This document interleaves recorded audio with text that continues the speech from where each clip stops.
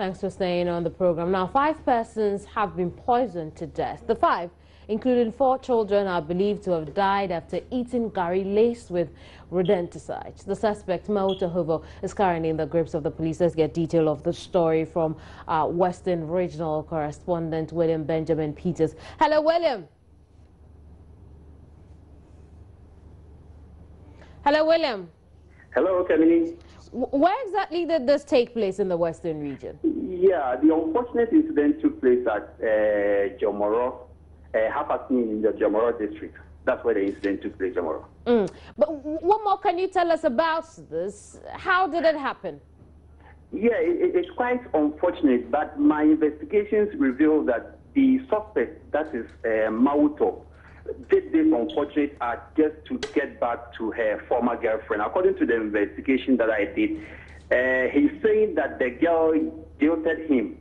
The girl left him for another person. So in a way of revenging, he went and ambushed himself in the girl's room without the girl's presence.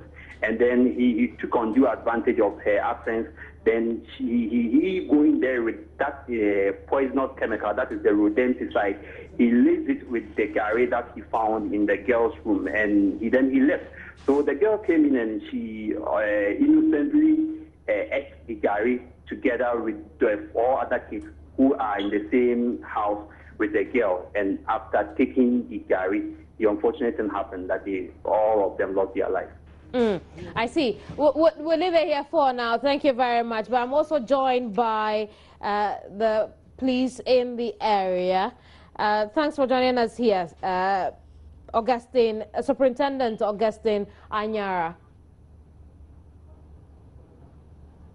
Hello, Superintendent. The name is Superintendent John Ferguson.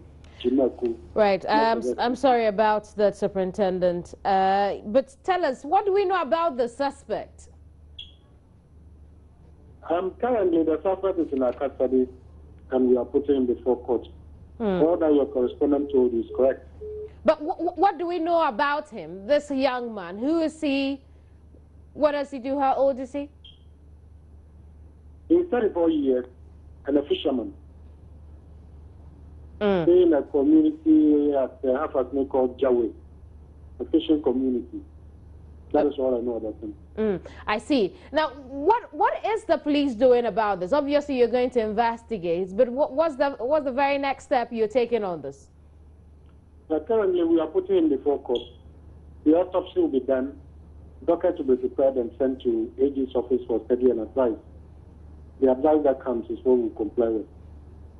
I see. Thank you very much, Superintendent, for your time. Superintendent Ferguson Jineku joined us from the Jomoro District Police Command. So that's it with some children who became collateral damage because a bitter ex-lover decided to poison his girlfriend. Now, really sad there.